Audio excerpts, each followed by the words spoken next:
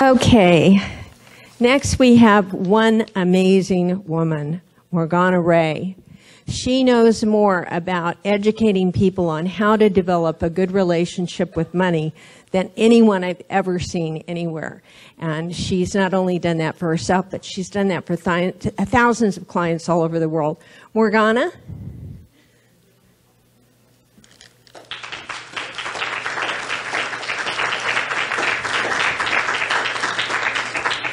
I want to mention also, she is also a best-selling author.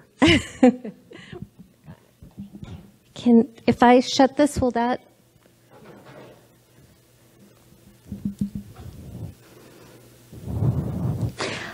First, I want to thank Viki for bringing me. I was already an international best-selling author before I met Viki, so that's a little different.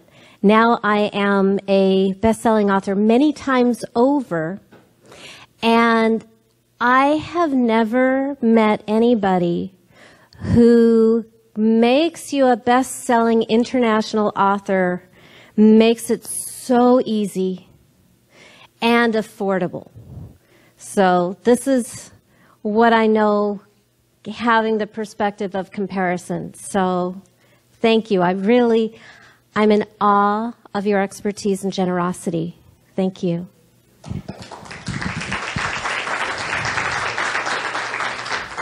So who would like to make money fall in love with you? So what I'm going to be teaching you in our little bit of time together is how to make more money by putting love first. Anything that is out of integrity, out of your value system, out of your joy does not fit. And before I dive into that, just a word on the power of books, because that's what we're talking about here. For anybody here a service provider or a teacher or a healer of any kind? Our energetic limit for how many people we can serve one-on-one is really, really low. Especially if we are not charging enough. And that's another conversation. But what I found, and the reason I created my first book, was I had a few years of having, I think 2007, I had over 300 clients, and I was burnt out and swore I would never do that again. And I created a book as a way to serve and assuage my own guilt for all the people that I did not want to coach anymore. And there are benefits to that. You get to be a good person. If somebody is not ready to invest in you where you want to be at the level you want to be invested in, you have something else they can do. And yesterday I received an email from a private client named Pam who hired me after working with my book 2 years in a row, because I created a workbook to use every year. I wanted, for me, something interactive, more than just reading, but a doing. And when she first contacted me before hiring me, she wrote to me that she had already had her first $250,000 in sales month just using the workbook, which told me, great, my stuff works on her. So I didn't need somebody who was in crisis and try to milk money out of somebody who didn't have it. I was able to serve before she came to me. And what I'm going to be teaching you is the exercise that she used herself before she ever hired me. And my intention for this beautiful group is, when I'm done, you will never look at money the same way again. So my core philosophy in life, and this is more than just money, but it has everything to do with money, is when you are doing everything right, everything you're supposed to do, everything you're capable of doing, and you are not seeing results, there is always a very, very good reason. You are not a failure. You're not a loser. You are, in fact, very successfully protecting yourself from what you think you want. And there are always very good reasons. You are not a fool. I have trouble understanding the idea of self-sabotage from a logical point of view. Why would you? I don't believe we sabotage ourselves. I believe that our unconscious picks up certain ideas about what is safe and what isn't safe, and if something isn't safe, the brakes are on. And no matter what you do, your experience will be like driving with the brakes on. So would you like to learn how to take your foot off the brakes in money and love? Okay, great. I'm going to teach you my 6 steps of financial alchemy. Alchemy, my own personal working definition of alchemy, is the transmutation of lead, as in lead in human experience, into spiritual and material gold. Which means that the person here who is in the most pain and anxiety, and maybe you want to add shame and fear and grief and all that, you win because you have the most material to turn into gold. And so the law of attraction police are not going to be here. You're not going to be punished for having low vibrations and negative thoughts. In fact, they are going to be infinitely useful for the beginning of this process. What we want to do is we want to create maximum polarity. There is no magic in neutrality, but the more polarity, the more we can go into the first step of alchemy, which goes back tens of thousands of years, classical alchemy. The first step is negredio, the blackening, the extraction, the isolation of what isn't working, so that all we're left with on the other side is what we want. Because when we have a little bit of ich and positive thinking, we just end up with a lot of mud in the middle.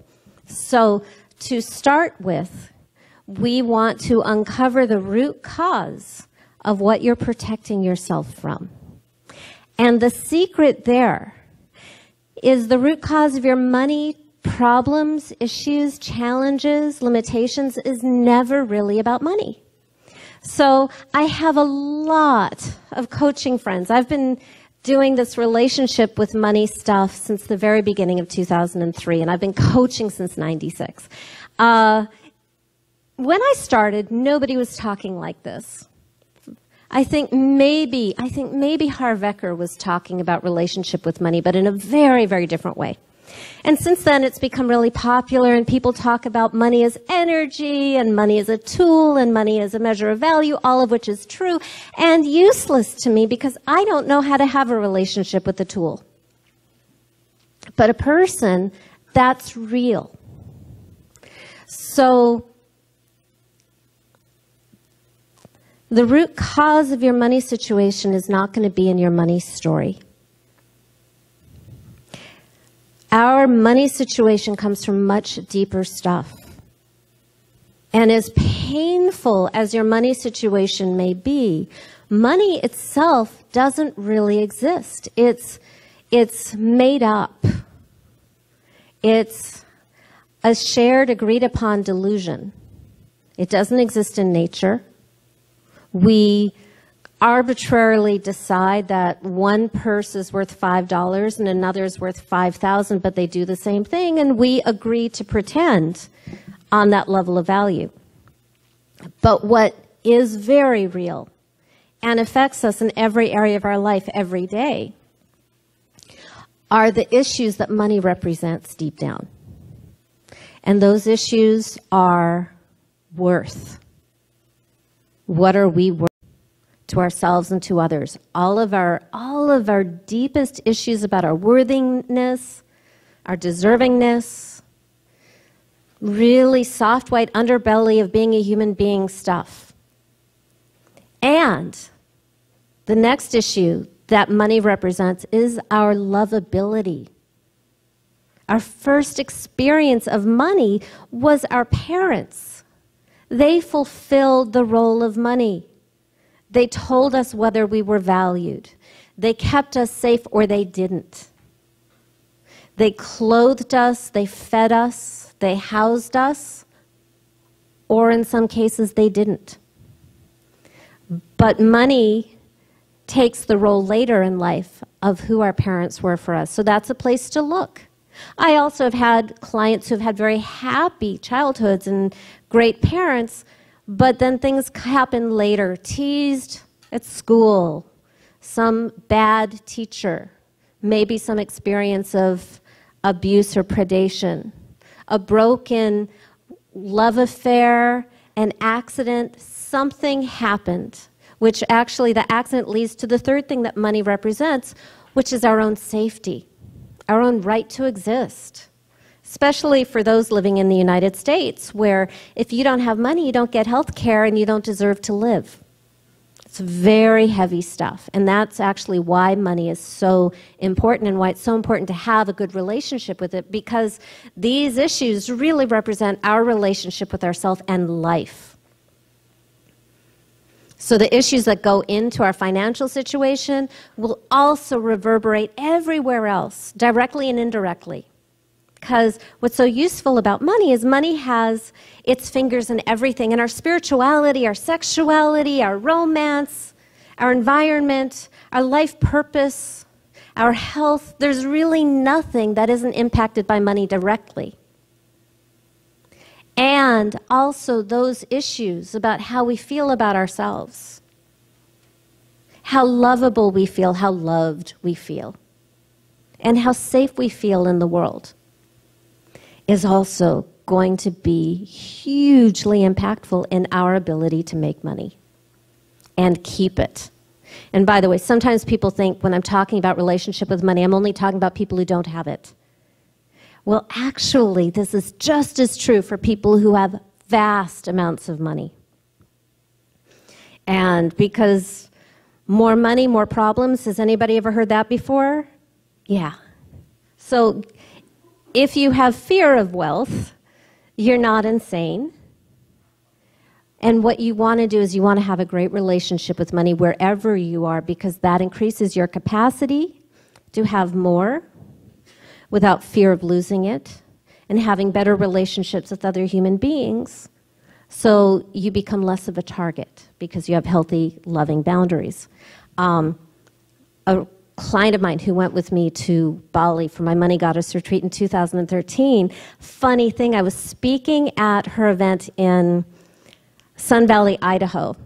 And I didn't get why she left LA for Idaho until I went to Sun Valley, and it's like, oh my God. But what I didn't realize when she asked me to speak at the Sun Valley Wellness Festival, and she's on the stage in front of hundreds of people sharing what happened after she went with me to Bali, she made over $12 million. And I was like, and she never told me that. And it all had to do with learning to love herself and value herself and not be ashamed to ask for what she wanted, and not being afraid to fight for what she wanted for herself and her family. So I started with step number 1, which is uncover the root cause. And the way you do that is you look at your life and anything that ever made you feel unloved, unsafe, or unworthy. Anything you have any shame about, any regret. And it may be very present and close to you now, or it may be in your past. It may actually be something that you thought you had healed. And by the way, that's great. And if you can still use it, you still get to use it. I don't think healing things makes them go away. You will always have enough of a charge if it will use you. You don't want to, if you went through something really horrible, you don't want to lose the utility. Make it useful. Milk it for all it's worth for the rest of your life whenever you need to. So that's step number 1. Sometimes I'll say to a client, what are the negative things you've seen, heard, or experienced about money to start with? And the sooner we can get off the stuff that is directly about money, maybe going into the eating disorder, or childhood sexual abuse, or the car accident, whatever it is, that is where we just want to find where is the most energy and the most pain. The most what's not right with the world. And then when you have enough pain and you can feel it, because by the way, this is not an intellectual exercise, when you feel it, then you make it a person. You make the root cause the monster. And often I tell my own story. I didn't intuitively feel that this time, but I'm going to tell you would you like to hear my story and how it worked out for me? Okay. So back in 2002, I'd already been a coach for about 6 years. I had all these movie star clients, directors, producers. They were winning awards, getting primetime TV hits. First-time director sold his film for $500,000. And I was struggling to make $100 a month living in Los Angeles, one of the most expensive cities in the world. So I had this like horrible, heavy, shameful secret. And it was so unfair because I was seeing people, this is when I learned that I can feel superior and inferior simultaneously. Because I was judging myself as better coaches, better than other coaches who are making a lot more money. Nobody else has done that, right? And I hit my bottom. You know, like program has its bottom. I hit my entrepreneurial bottom, where after I had just invested in yet another class, like I kept getting more certifications, taking more business classes, and I had the website and the brochure and the business cards and the taglines, and I had the celebrity clients and I had the testimonials, and I'm making $100 a month. And I took a class in overcoming sales objections, and I'm a good student. I aced that. 7 people in a row said they would hire me. 0 showed up and 0 paid. And that was when I was ready to leave the planet. I had run out of hope. And none of my teachers and none of my coaches could figure out what was going on because I was such a good client and so bad at getting paid. And I remember this moment of being in my bedroom and just like dragging shut the drapes, blacking out the room, getting on my bed and just screaming and crying in despair. And I felt hated by the universe, and I hated the universe back, and I didn't know what to do. And I just cried. And when I cried myself out, I had this thought that money needed to be my next area of spiritual growth. Maybe because I'm from California and spirituality comes easy. And the other piece was I got curious about what was going on inside of me that couldn't be with money because it didn't make sense. I had done everything I'd been told my whole life, including going to an Ivy League college. I was promised I was going to make money, and nothing I did was a match for my superhuman powers to push it away. And I wanted to know why I was doing it. And something weird happened. About 2 days later, I was on the call with my coach. I'm making no money, but I still have a coach. And I'm still taking classes and all that kind of, that's, thank God. My coach had a weird and inspired moment because he had been working with me for months and he didn't know what was wrong either. And out of the blue, he asked, Morgana, if your money was a person, who would your money be? And whoa, I saw my money instantaneously. He was like this big, scary, dirty, violent biker who caused fights and terrified me. No insult to bikers, it was that one. And I could imagine being at a live event with him and having my eye on him the whole time to create maximum distance. And in that moment, I realized what I'd been doing unconsciously. Making money a person takes the unconscious, the invisible, and makes it visible. I didn't know that I felt money was dirty or dangerous until it was a guy. And I knew there was no way I was going to have money in my life if it was that guy. He had to go. And fortunately, being a human being, I have experience ending relationships with other human beings. And that becomes very useful. So I got rid of the biker, yay, and created a new problem. I had just rejected money, and I live in Los Angeles. So I thought to myself, well, who could I want in my life so much that I'd be willing to have that person in my life even if he was money? Because if you've ever been in a really bad relationship, you're kind of gun shy, and you don't want to do that again. So I asked myself, who would I want so much? And instantly in my overactive imagination, I saw this tall, dark, handsome young man, clean cut, wearing a tuxedo, carrying a bouquet of red flowers and wanting to woo me. And that is weird. I had never thought about money that way, wanted to be with me, was in love with me, and was so sweet, and was so hurt by all the years and all the ways that I had rejected him. And I didn't want to be a jerk. By the way, that's huge. I didn't want to be a jerk to him. I didn't want to hurt his feelings. So I used my superpowers of codependency to make him happy. And I asked him what he needed from me. And by the way, this is huge. We have the body, so the power is in us. I'm not teaching you to invent some cute money fairy who's going to go out and do your life for you while you sit on the couch. That's not my thing. Your money partner, lover, ally exists because he or she loves you and sees you for who you really are and champions you to be your best self, because that's what lovers do. There's no scarcity here. When I talk about loving money, I am not talking about greed or coveting or jealousy or cheating or stealing, because that exploiting, harming is never love. Love is love. Love is generous, love is noble, love brings out our best. And that's the kind of relationship I'm talking about.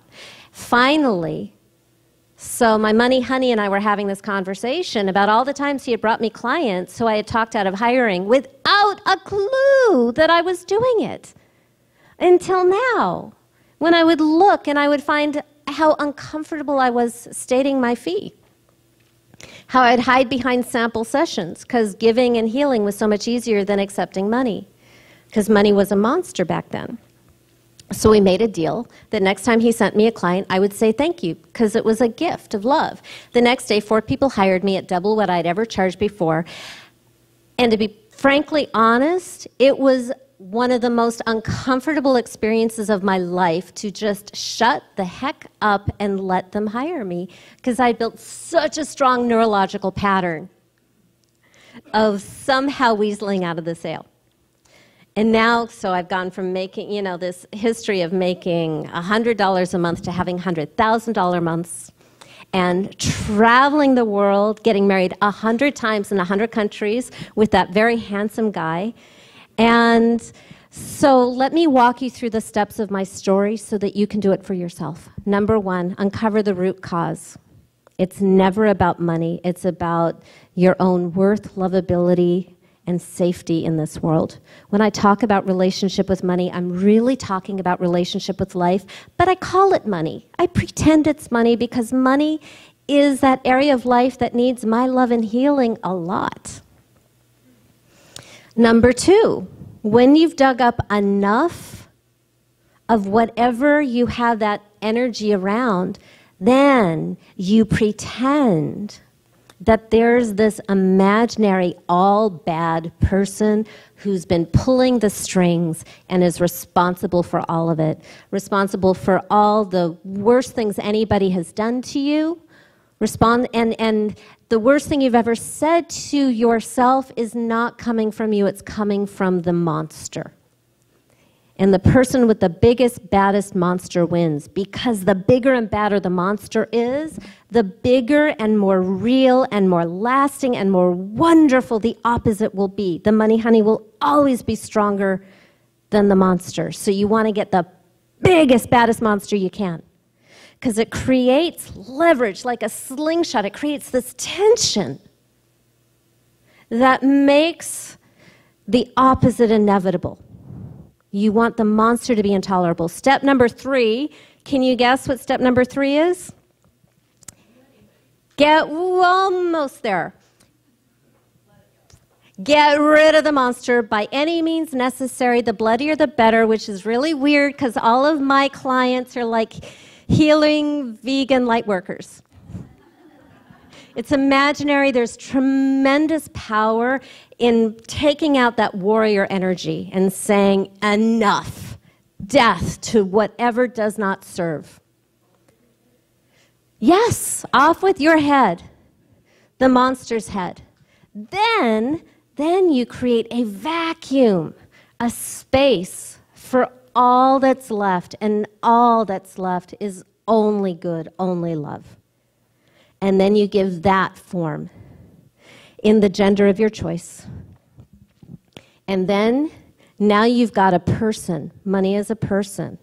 And I found that the lover archetype works best. Just from a dollars and cents or euro or rupaya or whatever. There was a time early on when I first started trying this out on other people, and people had money honeys that were dogs and cats. Dogs and cats know zip about money. And there's a real limit to the intimacy that you can have with them. So there's something about lovers that are equals, and there's a vulnerability. You can break your money honey's heart because the power is really with you. So step number 5 is having a conversation with your money honey. And then step number 6 is action. Positive vibes are awesome.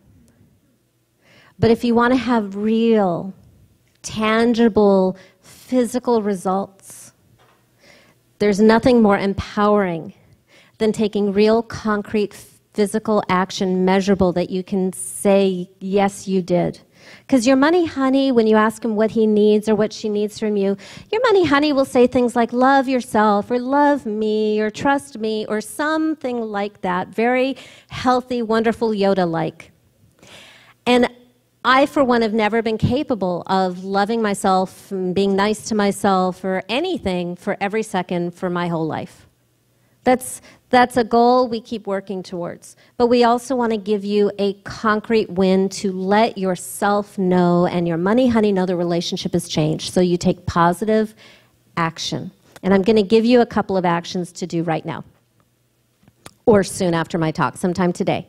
Either in your bag or on the table out there is my business card, where I'm in a red dress on my back with my heels in the air. On the back of the card is the opt-in for my 4-part Money Magnetic video series, which is about what I taught you today, but also a lot of stuff that I didn't get to, like how do you charge what you want to when every one of your competitors is slashing their prices? Or what if you're on this prosperity path and your partner is not? Stuff like that. So that's part of the 4-part video series. And also, not on the card, but you may find it fun, is you can also, for free, get my Money Honey app. You'll never guess the URL for that, moneyhoneyapp.com. And you'll immediately get the archive of all of my Morgana Radio interviews, including with Viki, and just periodic doses of inspiration and weekly new interviews on money, love, and magic. And I have 2 minutes left. Any questions on money and love? Then I am going to finish with my wish for you. Can you repeat this 6 steps? Yes. Okay, step number 1, great question. Uncover the root cause. Step number 2, personify your money monster. Step number 3, get rid of your money monster by any means necessary. Step number 4, meet your money honey. Step number 5, dialogue with your money honey. And step number 6, take concrete, measurable action. You're welcome. So I would say my final words for you is you are going to have a relationship with money for the rest of your life. really, truly, until the day you die. So you want to make it a good one. You want a relationship with money where the more loving you are, and the more loved you are, and the more in alignment with your values you are, the more you prosper. Because that removes all the resistance. It makes it safe for you to fulfill your purpose in this world. Thank you so much.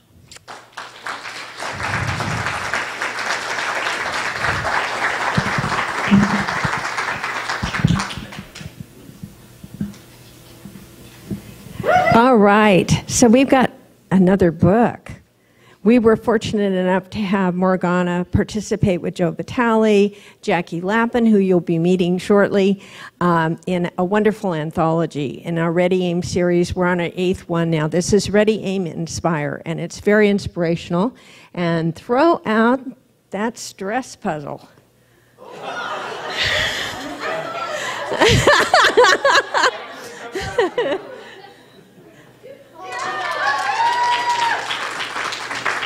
Okay, come on up.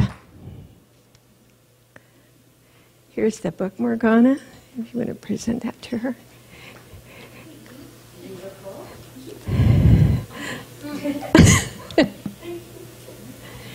Then we also have another piece to the puzzle. So Morgana, you want to throw that?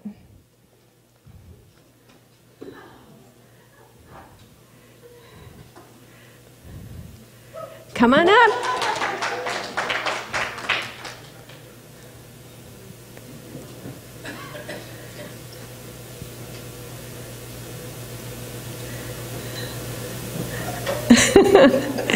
So you can pick a piece out there. Yes, you do. And good luck. You might be in our next bestseller.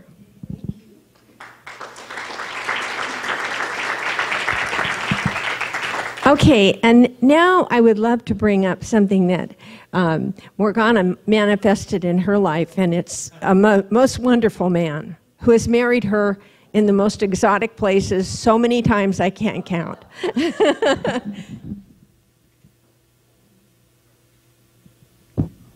Devin, come on up.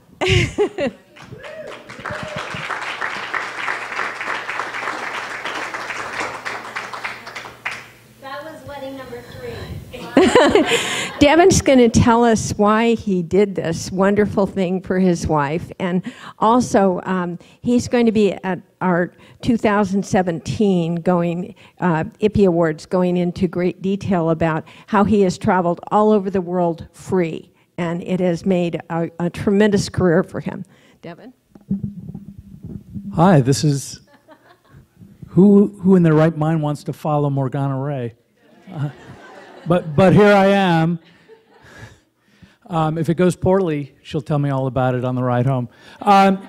So what happened? I am the editor-in-chief of an online publication called In the No Traveler. That means I get to travel a lot. And in terms of cracking the code, I've sort of cracked the code of the travel industry. And so I'm not going to bore you with all kinds of crazy details, but I was on safari in South Africa, just off the border of Botswana, which is spectacular and mind-boggling and so beautiful. I don't have enough words. And there was, my wife was then my girlfriend, and she was doing a Bali retreat. And due to the time difference, the only way I could speak to her was if I would get a guy to come to my door, like the hut in the middle of like the plains, and would walk me so I could Skype with her for 5 minutes on a bad recording. So it's like 4 a.m. and this guy would come get me. And this one particular morning, we're walking, and I mean no joke, there was a lion roar right behind us. I mean, like, and by the way, it is really different when there is no fence and it's not like a movie. Like, I mean, and just as that happened, there was like a thing in a bush that shook violently. And my first reaction was like, see ya. And I'm like ready to run. And the guy next to me, and this is his job, is to like, don't run your food. So I didn't run, and he kind of walked me back, and then he had to check it out. And anyway, so we Skyped, and there was this moment where I realized, because relationships are hard, and I'm sure you probably understand this by being in one, whether it's a romantic relationship or any other kind. I was all of a sudden wondering, like, well, what's going on here? I am willing to brave lions at 4 o'clock in the morning so I can have a couple minutes of conversation with this woman. It must mean something. And so the long story short, when she got back, when we finally saw each other, when I returned from Africa, we eloped. And yeah, it rocked. And so I eloped, and when we came back, I had another assignment in Puerto Vallarta a couple weeks later, and my wife and I are walking down this sort of like the iconic downtown street in Puerto Vallarta, and we're passing by the iconic church, Our Lady of Guadalupe, and I almost nonchalantly said, hey, honey, do you want to get married in there? And she said, absolutely. And so the woman standing next to us was also a fellow writer, a woman named Tamalee. I don't know if anybody here is familiar with Tamalee's Tips. Anyway, she said, I'm ordained. And I said, great, you're presiding. And I took off my wedding ring, and we marched up to the front, and there were people praying because it's a cathedral, and that's what people do in there. And we marched to the front, and Tamalee started talking about her life and her love and her own amazing relationship. And as she spoke, I started realizing, you know, when we got married, there were things I said during the vows that was like, geez, I wanted to say a little bit more. And now was my opportunity, because I knew my wife 2 weeks longer. I had 2 weeks more relationship with her. But ironically, like, there's some stuff that was like I needed to say to her. And so I started saying them, and keep in mind, this whole time I'm thinking in my head, like, yes, this is real, but it's kind of a goof, let's be honest. It's sort of a silliness. And when I started telling her what it was that I wanted for her happiness, what I wanted to bring to the table for her to promote her happiness, her peace, her well-being, I could see in her expression how much it meant to her. I could see, I mean, she started crying. Did I let out a secret? Starting again. I know. So when I had that opportunity to tell her this stuff, and I knew how much it meant to her, it took me like just a few days to kind of recognize that the words that I needed to be saying to her, I needed to say to her not just a one-time thing. I needed to keep saying them over and over and over again. So I kind of, we started planning a trip, and, you know, because I know the globe, I'll be frank with you. And when she was like, hey, I want to go to Greece, I was like, yeah, that sounds great, but we need to stop in Croatia. And by the way, when we're in Croatia, we could just like drive to Trebinje in Bosnia. Oh, and by the way, if we're there, why don't we do these other things? So all of a sudden, Greece was gone, and we had like these 10 other places, and I quite literally made some calls to some contacts, and I'm sorry if I'm going long. I started calling up some travel people that I knew, like from the tourism boards, and I quite literally said, hey, listen, I'm coming, I'm going to write some articles, I'm going to shoot some pictures, I'd like to do some stuff and start working with you.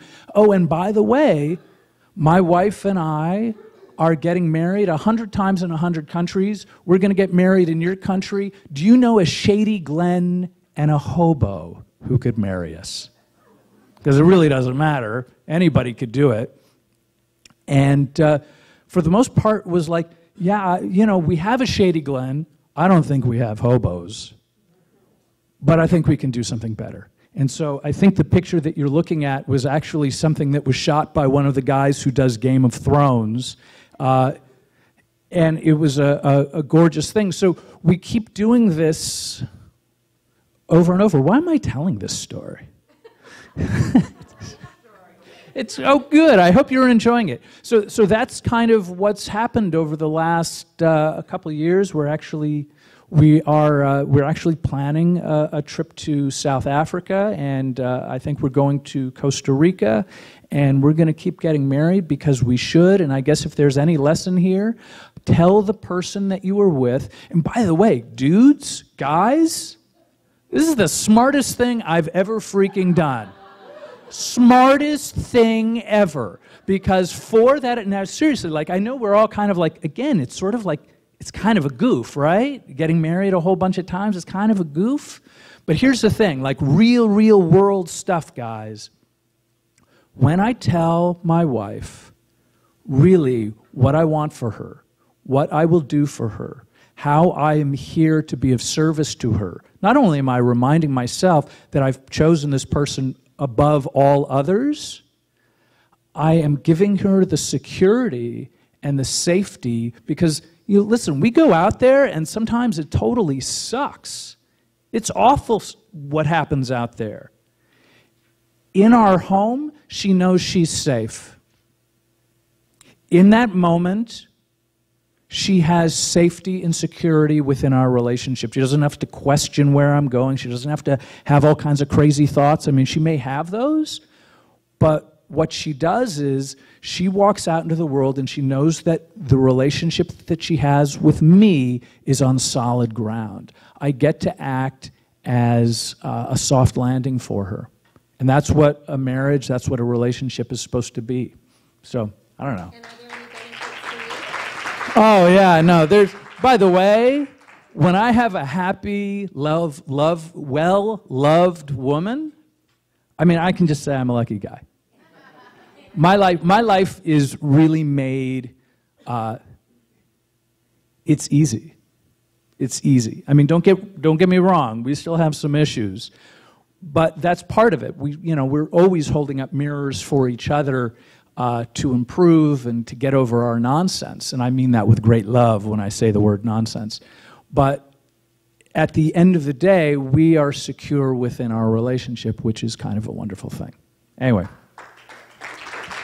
thank you for listening. Thank you so much, Devin, for you. Thank you, Viki. Thank you. Fabulous, isn't it?